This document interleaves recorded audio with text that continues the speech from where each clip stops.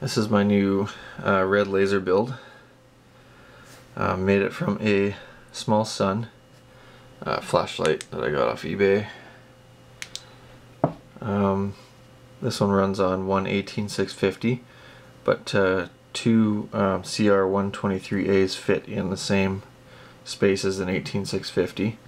I de-anodized this one. It used to be black like this one, and polished it. So what I got in here is a 660 nanometer red laser diode from a LPC-815 20 times DVD burner. So there's two diodes on here. There's the red one, and then there's the infrared one here. So harvested that out. Here's the infrared one. The red one is a long open can, so it doesn't have the can on the end with the glass lens. And then I have an axis module, no diode in there, just the lens. And I press the diode. This is an old Blu-ray diode, 4 and 5 nanometers for my next build. So I press that in there and use a driver to drive it. So this one I have running at 456 milliamps.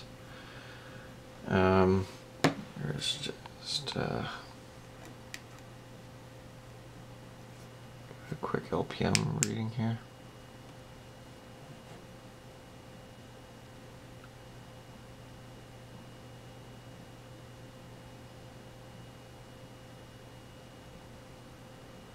Earlier it peaked at about 275 milliwatts. I don't have fully charged batteries in it, so I suspect it'll go a little higher.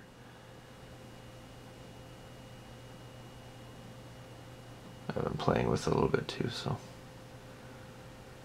there you go. It's already at 266 milliwatts.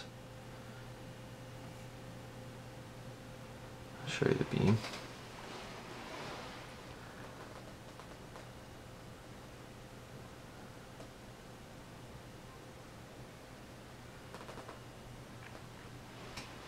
It's a really beautiful red color.